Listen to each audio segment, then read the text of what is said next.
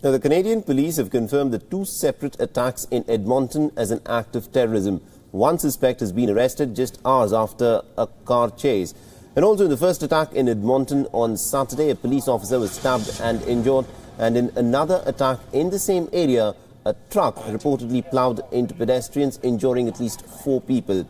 Now, the police have said that it all started when a white Chevy Malibu rammed a traffic barricade and then sent an officer flying into the air.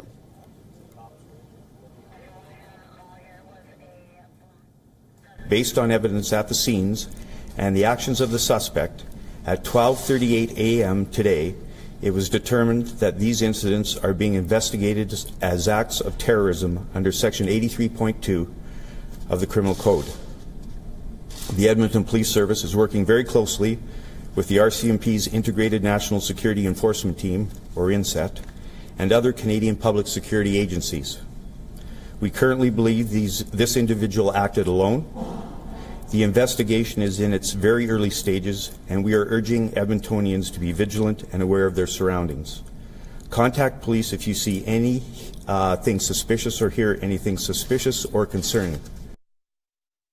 Now, during the search operations, the police have also found an ISIS flag in the front of the car and have taken it as evidence to probe further.